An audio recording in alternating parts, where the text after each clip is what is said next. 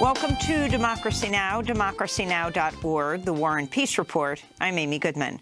Leaders of key European countries say they recognize opposition leader Juan Guaido as Venezuela's interim president after an ultimatum imposed on President Nicolas Maduro to call for new elections expired Sunday at midnight. The countries include France, Spain, Germany, Britain, Portugal, Sweden, Denmark, Austria, and the Netherlands. This is German Chancellor Angela Merkel.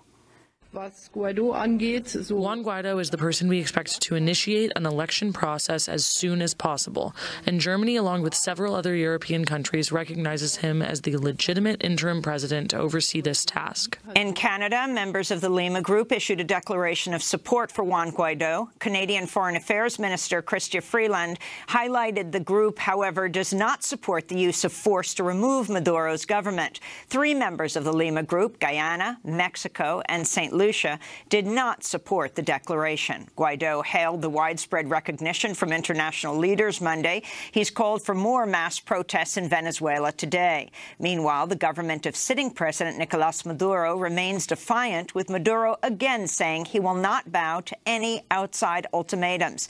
This is Foreign Minister Jorge Arriaza. As they say in Spain, the European countries are following the United States right now.